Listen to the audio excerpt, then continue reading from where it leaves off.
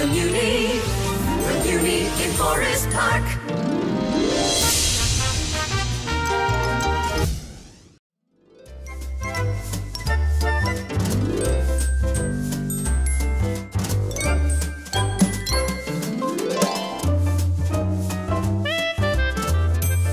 Shockingly intimate. I know! Yeah, it's kind of Even weird. from the stage it is. Yeah. It's like, I feel like I could talk to that guy all the way back there and be like, you got it? Like, you know, have a secret conversation with that one guy.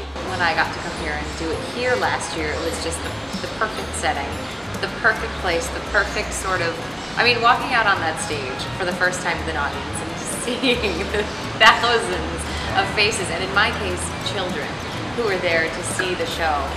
It was just, I mean, it was, to say it was magical is an understatement. It was a dream.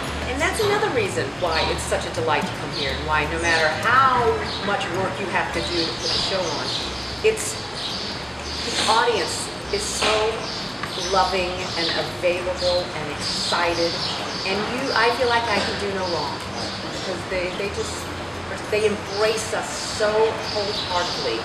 And I feel like every show here at the Muny is kind of a party for them, and therefore it's a party for us on stage. And that's really rare, and it's a gift. It's very tangible. It's an odd thing because it is big, and the people are not near you. But I think their amount of, I don't know if you call it concentration, but their involvement in what's going on the stage, you really do feel it. And I don't know, there's something about, it's an odd thing to say that the theater plays intimately in a certain kind of way, but as far as the energy transmission, it actually does. And you think there are people who are in Cleveland, you know, but they actually you feel them up there. But again, it's that thing of having to open yourself up to it. You could stand there and it would be like there's nobody there on a certain level too. But I think once you realize they're there, they see you, you're not invisible because they're far away, and the other way around, you really do feel it. Absolutely.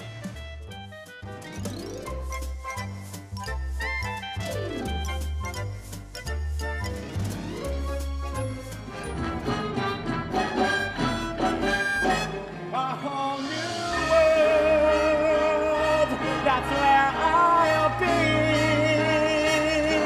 Reaching for one great place. I just love a happy ending. Forest Park is shuffling.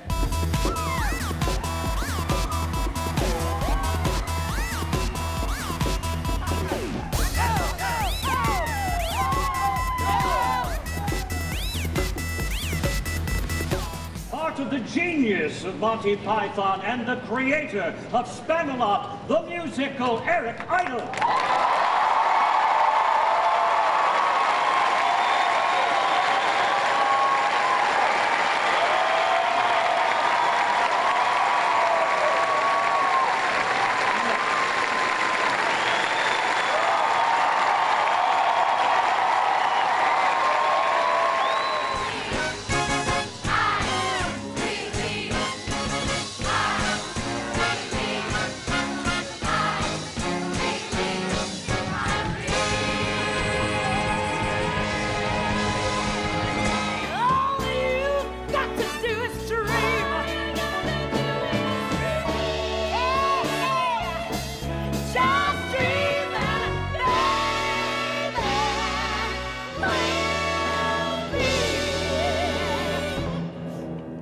Thank you, and good night.